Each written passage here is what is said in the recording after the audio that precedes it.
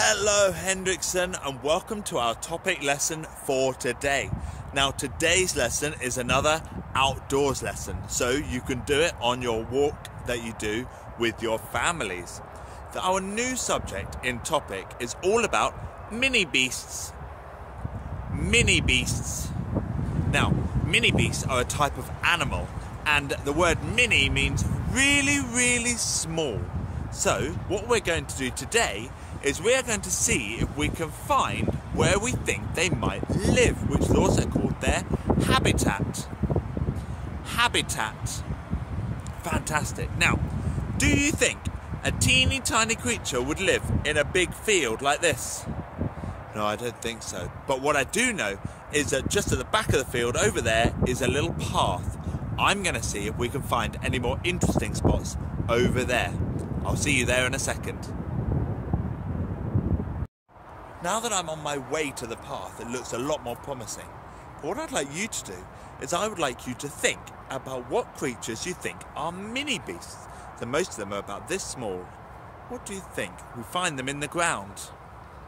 Oh, that's one. We could have some ants, couldn't we? Or we could have some things that fly, like butterflies.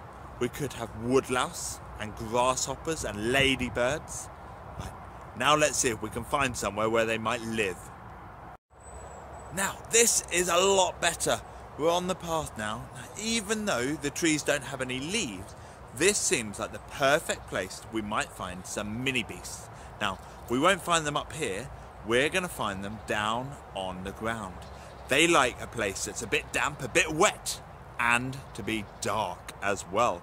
So, I think I have found the perfect place just down here. Can you see? I found a log. Now, underneath that log, we've got some mud and some dirt.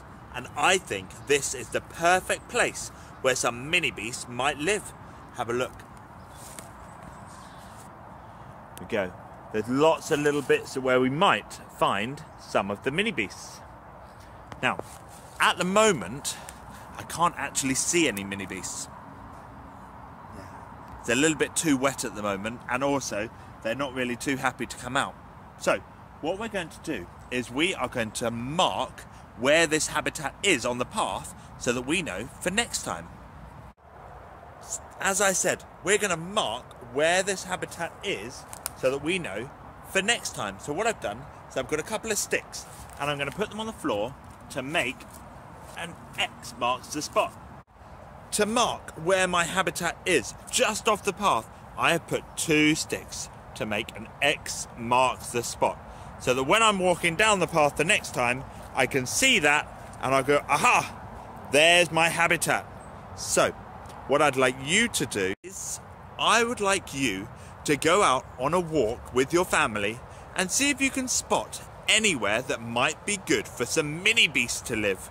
You're going to find out more about what mini beasts are tomorrow.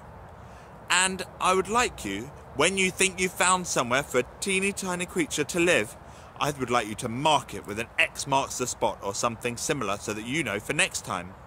And then I'd like you to think, what mini beast do you think might live there? What do you think might live there? Those are your challenges. Don't forget to put them on tapestry when you're done.